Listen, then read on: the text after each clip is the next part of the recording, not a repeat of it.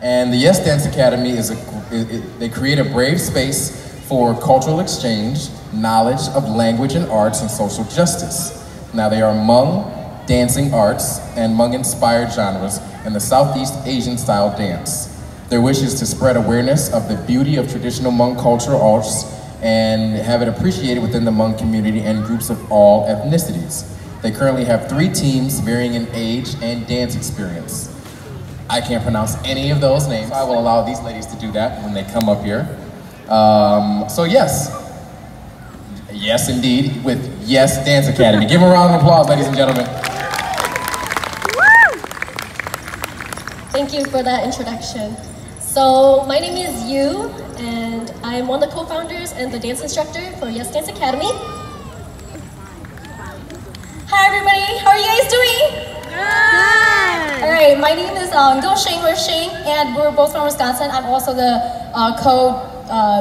teacher and co-founder with Yu Lee here for Yes Dance Academy. This is our first year in St. Paul, Minnesota, and we're both actually dancers from Wisconsin. So this is our first year, and we're really, really excited. So far, so good. So as you can see, Yu and Sheng, that makes up our name for our dance academy, Y-E-S. So Yu and Sheng, Yes Dance Academy. Okay, so we're gonna talk a little bit about the dances that we will perform today. So our first performance is a Hmong song for Yu.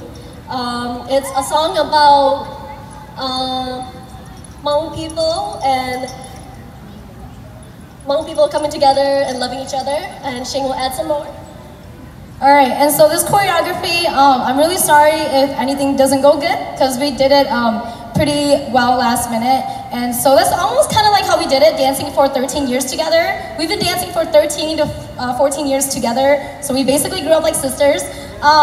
So what is it? We're kind of confident, right? So this dance goes out to all our Hmong people everywhere in the nation of the US, everywhere internationally, for Hmong people and everyone, not just Hmong people, to love each other. So thank you for this event, and we're really inspired by this event as well. And then, besides us, our second performance will be from Yes Dance Academy, 3 of the little girls groups. And so their dance will be a Thai Salaban song, and that is a really popular Lao and Thai music song that talks about sitting, standing, walking forward, backward, and that's really popular, so I hope you guys enjoy both of our performances. And so yeah, thank you.